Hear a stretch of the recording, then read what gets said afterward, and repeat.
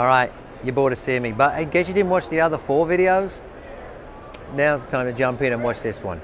Just to remind you, my name's Nick Sims. We're at Interbike 2013 with the guys from Bike Insider, and we're at Scott. Bike Insiders, real riders, real reviews. What am I going to show you is, it's Mips technology. It's not a Scott specific technology. It was developed by a company in Sweden.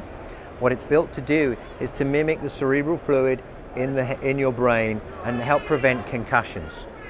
You know, a lot of the injuries that we see in cycling, skiing, motorcycling, all these sports come from bashing your head on the ground. Your brain inside hits your skull, and that's kind of what causes the concussion. So what we've managed to do is add Mips technology to a few of the helmets in the new line. This helmet here, this is the Lin helmet. It's a sort of a cross-country based helmet. But as you can see on the inside here, this yellow part is the Mips technology. What it does is it isolates the outer shell of the helmet from your head. So your head is on the yellow part here. So if you had a fall and the helmet hits the ground, your head stays still. So that's mimicking what your brain does and the fluid in your brain. Without it, you hit and your head then hits the outside and your brain hits the inside of your skull. And worst case scenario, you get knocked out and you have concussion. That's happened to me 2 months ago. Don't remember a thing. So when I saw this, I'm like, oh great. Does it add weight? Yes, it does. But 20 grams to get up and walk away, I'll pay for that. So we have that here in the Lin helmet.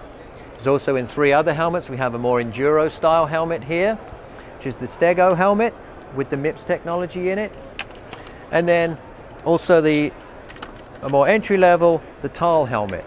To us, everyone is worth protecting. I don't know if you're spending $10,000 on a bike. I want you to enjoy cycling from day one to when you finish. So we've hit a lot of the key price points on the mountain bike side for this kind of technology. So an entry-level helmet, the enduro style helmet, and a cross-country helmet. All of them have Mips technology. Okay, well, bikeinsider.com. Thanks for coming. I hope you had a great Interbike. It's been great for us. I wish I could have you stay. There's tons more stuff I could talk about, but you know, I've got to share the love. So thanks for coming. We'll see you again next year.